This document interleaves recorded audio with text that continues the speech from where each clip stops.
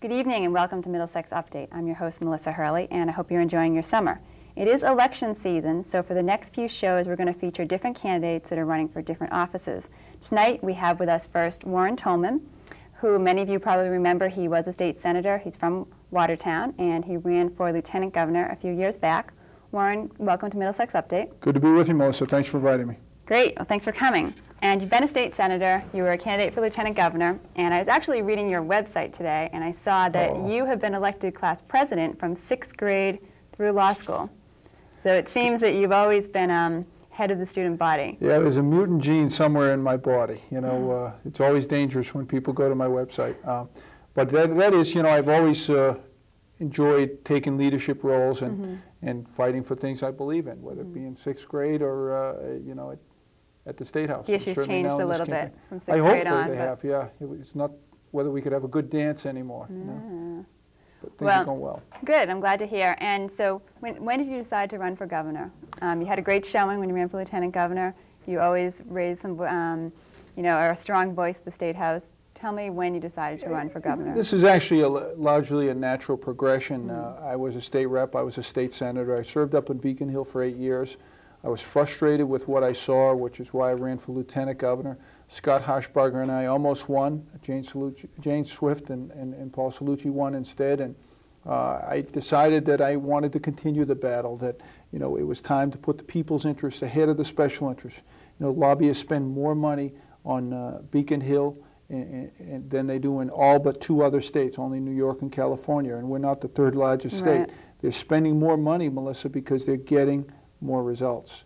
And I think I'm frustrated by that. I want to take them on, and so you know, as a clean elections candidate, I'm in a unique situation to be able to do so. And I'm not a clean elections candidate because I care about campaign finance reform as much as I care about public education. You know, I'm the only one who sends his kids to public schools in this race. Interesting. For health care, you know, the 700,000 people in Massachusetts who do not have health care today, health insurance today, or for fighting for our environment, or protecting the affordable housing that we have and encouraging more affordable housing. You know, my mom and dad, Mellissa, started my family in a federal housing project. And I want to make sure that those opportunities are available for other people that right now do not have it. You know, if you grew up in Watertown, if you grew up in Somerville or Medford or Malden or Stoneham, it's very difficult to stay in the community in which you grew up. Right. People are having a real difficult time, and the government has to play a role to help to increase the supply of affordable housing, not just for lower income people, but for moderate income people. And I'm talking about policemen, firefighters, teachers, librarians, DPW workers that want to stay in the community in which they work. And it's interesting because you talked about a few of your issues. Would you say those are your top issues if you were to get elected? Because I think that so many people see you as just a clean elections candidate. And there's much more to your platform than that. Absolutely. So. As you've seen on my website, warrentolman.com, there's a lot more there. I actually wrote a book, 105 pages or so, about the different things that I want to take to the people of Massachusetts. And you know, those are some of the highlights, certainly. You know, full-day kindergarten and early childhood education is very important to me. We just took a step back with these budget vetoes that were recently announced. I think it's appropriate that we try to do things to cut state government where appropriate. The auditor highlighted $50 million in waste at the MBTA. You know, there are things that we're doing that are wrong. I want to take on the prescription drug industry, Mellissa, because I want to lower prescription drug costs. I find it unconscionable that people in Massachusetts in the 21st century have to go to Canada to lower their prescription drug costs. You know, as someone who's was a legislator, I'm tired of seeing former constituents have to make a decision between meals and medication. And unfortunately, Mellissa, it's because of the pharmaceutical industry having a big impact on Beacon Hill with their lobbyists and their cronies feathering the nest of the gang up there. And I want to fight to change that. And as a clean elections candidate, someone who doesn't take more than $100 from anybody, I'm in a great position to do that. I'm uniquely situated to do that. I'm the only clean elections statewide candidate, and I'm going to be in a great position to reform the legislature and the legislative process and take on the likes of Tommy Finner, in which I'm doing. I know, and your ads talk about that as well. Talking about clean elections, though, for a moment, there are a lot of viewers out there who just hear about clean elections, and it's really a little bit deeper once you actually read the entire law and see what it entails. Tell me about your campaign as a clean elections candidate, because you've also run before as a non-clean elections candidate. What are the differences? Well, it's because I ran as a non-clean elections candidate that I want, when we didn't have it in 1998, Right. that I very much wanted to change the system, because I've seen the corrupting influence of big money and special interest money on the political process. The law basically was passed in 98 on a 2-to-1 margin. 67% of the people voted to change the campaign finance laws and supported this law. Basically what it says is if you agree to abide by spending limits, a total cap on your campaign, and you agree to accept not more than $100 from anybody, and you do some certain other things to qualify. So I had to get 6,000 qualifying contributions between $5 and $100 in Massachusetts. You're a clean elections candidate, and you qualify for public funds. Well, the legislature, because 72% of them did not have any opposition 2 years ago, and basically the same percentage now, doesn't want clean elections. They don't want competition. They don't want accountability. There are many people that work hard day in and day out that serve the people of their districts very well, but it's nice not having a race.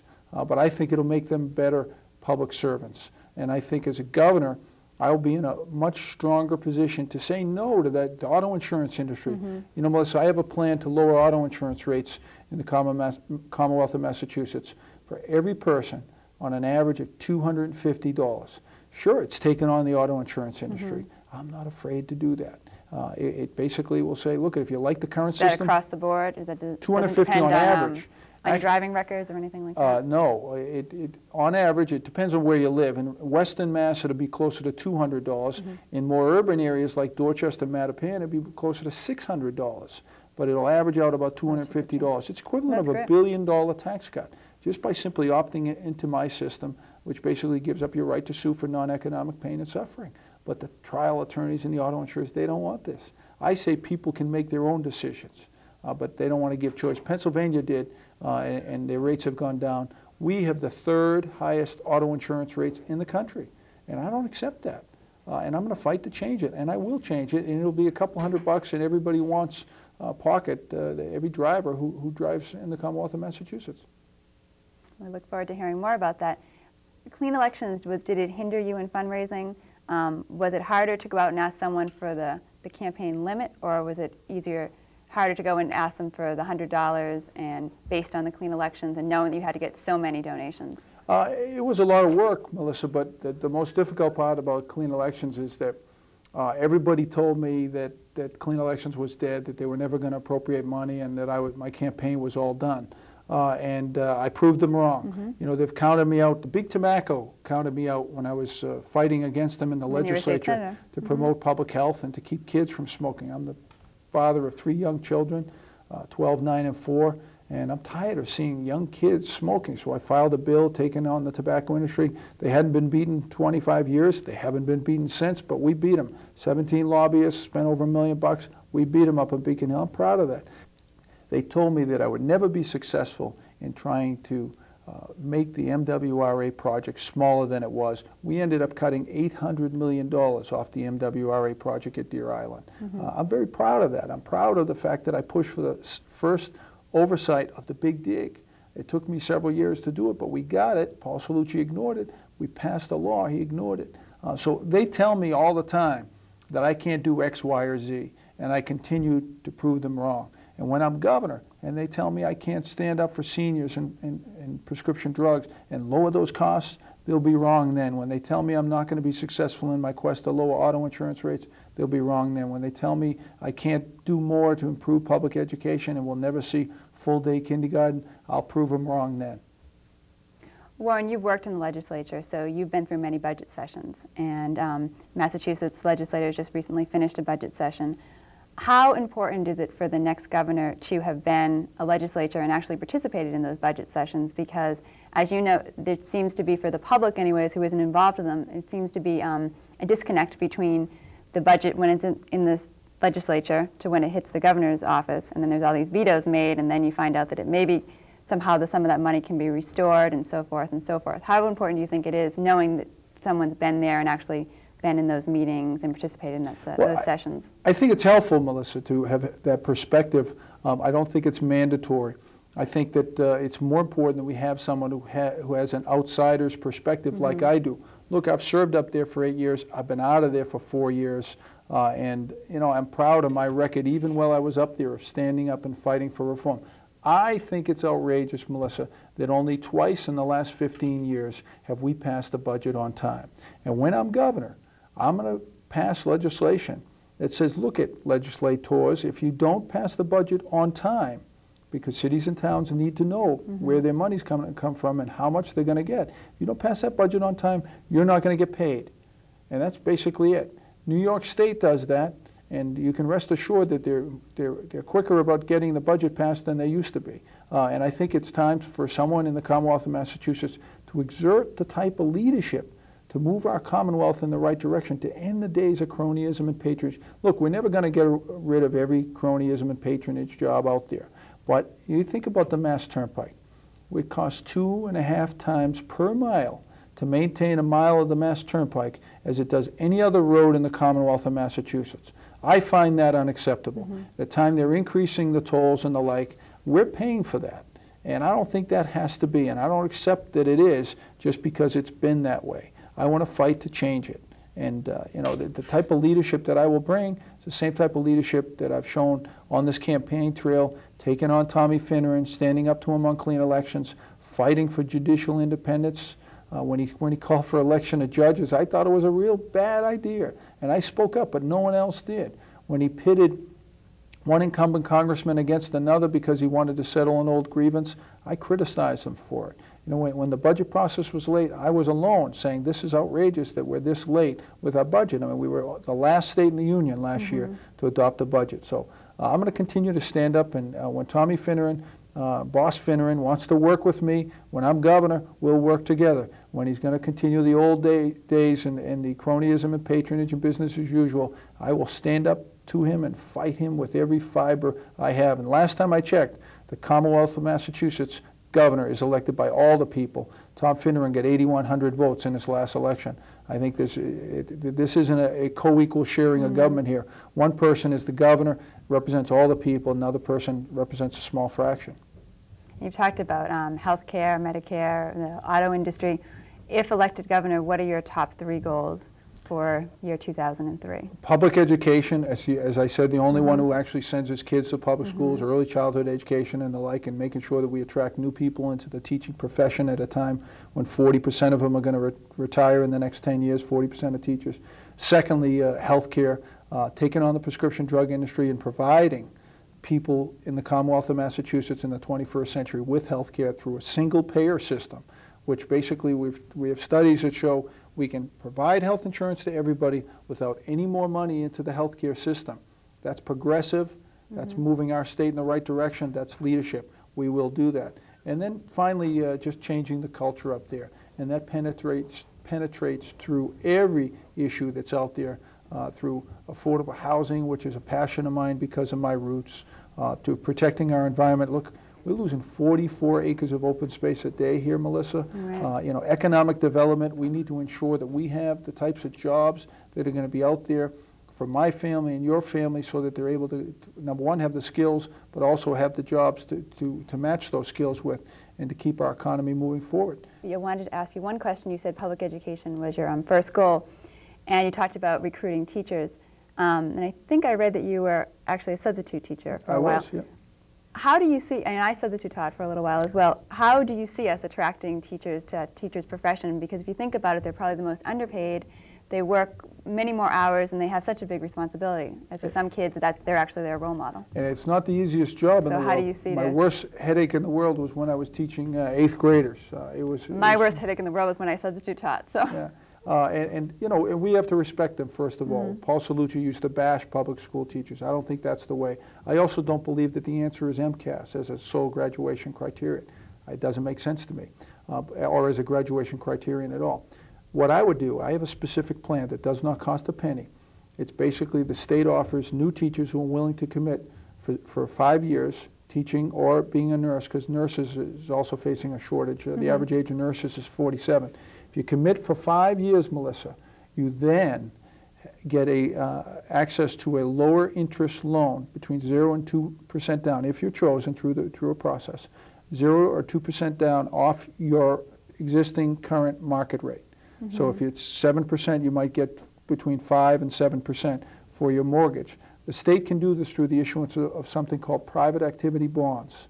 It doesn't cost the state anything, and yet we're given this tremendous benefit. If it's 2 points off on a mortgage, on the average cost of a home in Massachusetts, over a 30-year mortgage, that's $100,000 we will be saving. Yeah, for 5 years, I mean, that's great, and hopefully these teachers will remain committed to the teaching profession, or nursing profession. Many of them do it for a couple of years and then back out. I don't think the answer is a one-shot $20,000 certificate and hope they stay there. As we've seen, many of them have left. I think you ask them for a commitment of 5 years, you get that commitment, and they'll be great teachers for my kids and your family and everybody else's. Sounds good. I want to thank you for being on Middlesex Update and wish you the best of luck. Thank you very much, Melissa. Nice to be with you. Thank you. See you. We are back here on Middlesex Update. I'm Melissa Hurley, and we are continuing our election coverage. We're here with present state representative Tim Toomey. And Tim, thank you for being on the program. Thank you for having me, Melissa. Some of you don't know that Tim is not only a state representative and a city councilor for Cambridge and a state rep for Somerville and Cambridge, but he is also a local access producer. You have, what's the name of your show? Conversation with Tim Toomey. Conversation with Tim Toomey. And it's on Cambridge and Somerville. So we're going to kind of put you in the hot seat this time. We're going to reverse it. You're a city councilor. You've been on the school committee. How long have you been a state rep? Since 1992 I was elected. So completing my 10th year as a state representative. Very good, very good. 10 quick years. Did your district change in the redistricting? It changed a little bit. They lost a little bit in Somerville and picked up a little bit in Cambridge. But the heart of it stayed about the same. I represent most of East Cambridge and the East Somerville, the Union Square Somerville. That remained the same. It's a great district to represent. Yeah, it seems it's a working class district, which is great.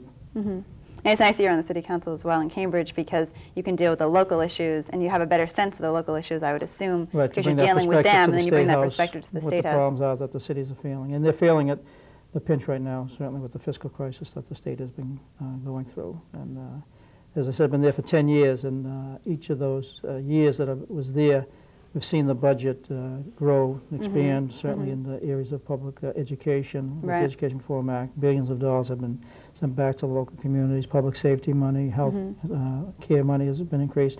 This is the first year we've had to make some cutbacks, and it's been very painful, especially with a lot of the human service programs and for the elderly and everything. So, but the economy, the revenue just is not coming in.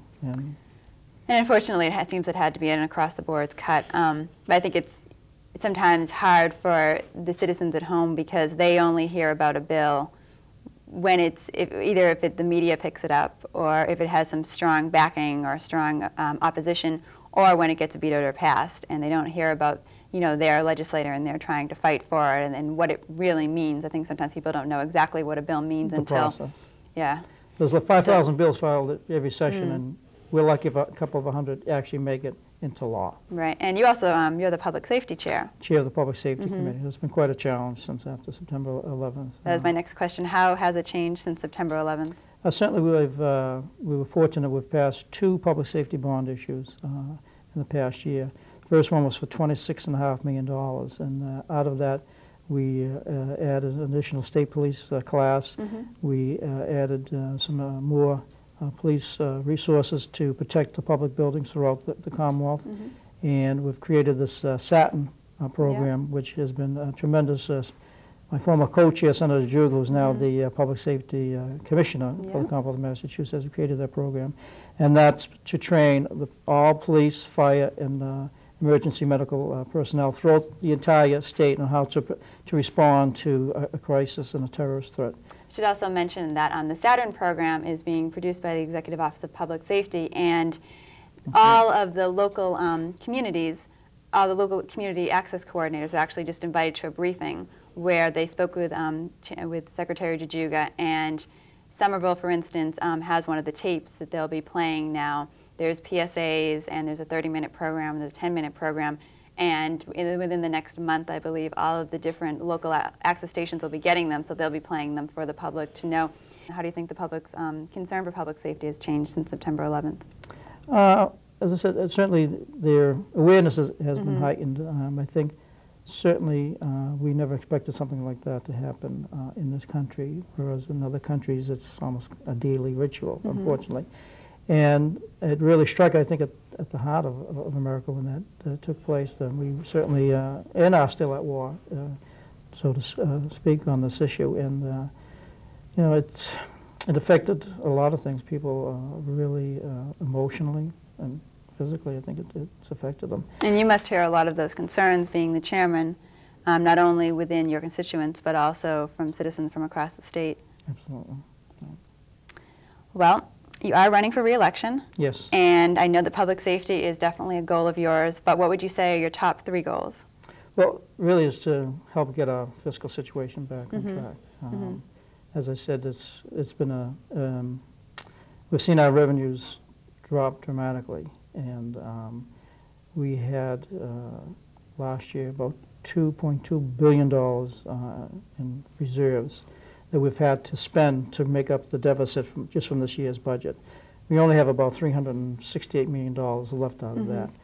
The capital gains we're collecting about $2 billion a year. That's down to a couple $100 million a year.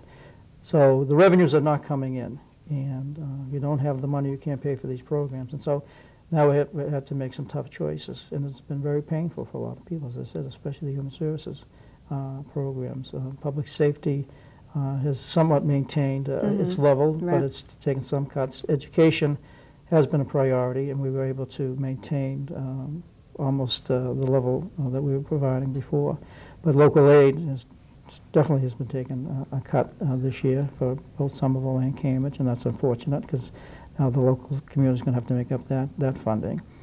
So, you know, we all have to work together. The new governor, whoever that's going to be, and I hope it's going to be a Democrat, certainly, and you know, the Senate and the House going to have to really get our fiscal house back in order. And you know, I think we've learned some lessons before, and we're just thankful we had those reserves, those $2 billion in reserves, to make up a lot of that funding so that more programs did not have to be cut. Right.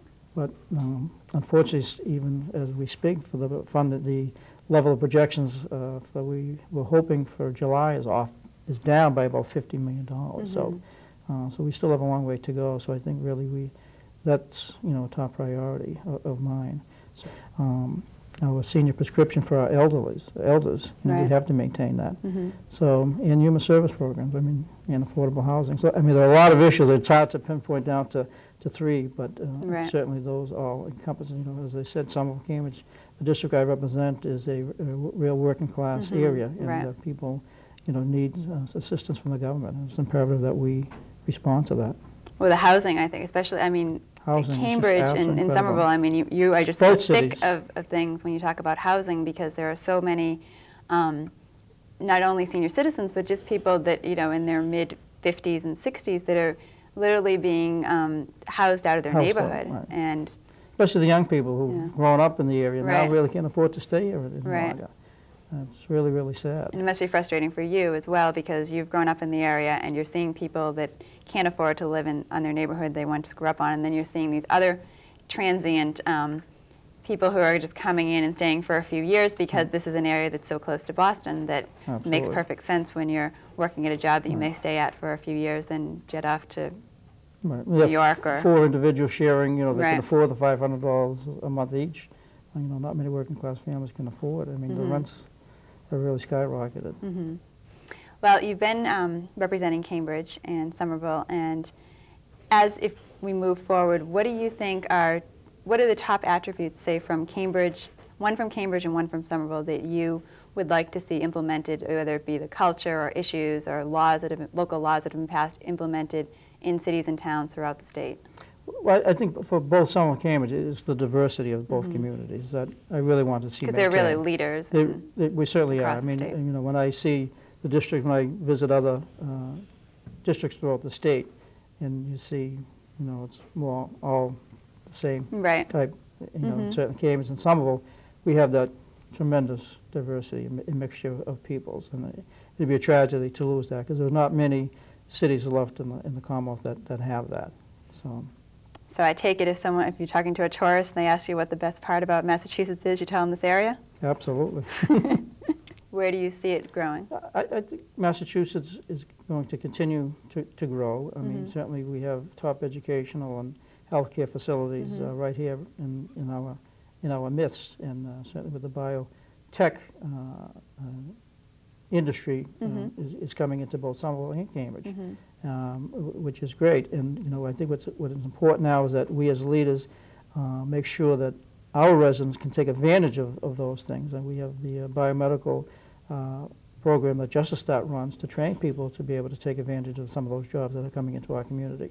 So I think that's extremely important, because that industry is just burgeoning. I mean, there's no space left. I know in Kendall Square is one of the leaders in the whole country, and so now I know they're looking for space outside, and I know there's space in Somerville. So it's incumbent upon us to seize that, to make sure that they stay in this area, but that we also train our residents and our students to be able to go into that field as they graduate from high school and college.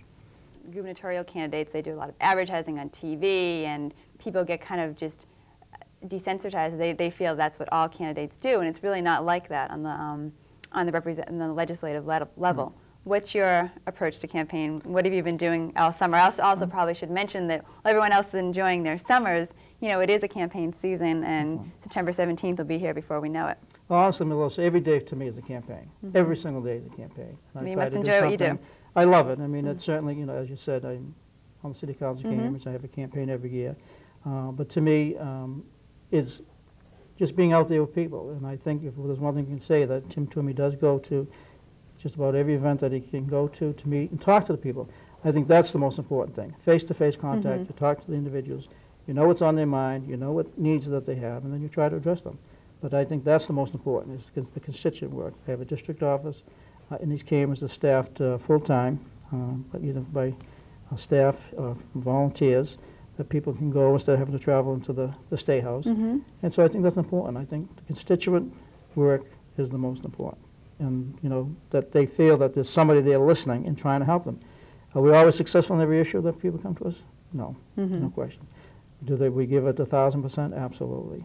What's your most memorable experience campaigning? One of the nicest things I remember receiving was, and I don't want to go into the whole details, but it was a single woman, and I got a nice card from her and a picture of her newborn. Oh, very nice. And to thank me for the help that we had provided during that time. Oh, very nice. So that to me was one of the most memorable. I mean, I really, Yeah. Those are the times that make it worth it. That makes it worth it. When you're having a tough day. Yes. Well, Tim, I want to thank you for being on Middlesex Update. I want to wish you the best of luck. We have Tim Toomey. He's running for a re-election for state representative. He represents a large chunk of Cambridge and a little bit of Somerville. But thank you for on Middlesex Update. Thank you, Hopefully you can be back Mellissa. again. Thank you very much. Great. Good luck. Thank you.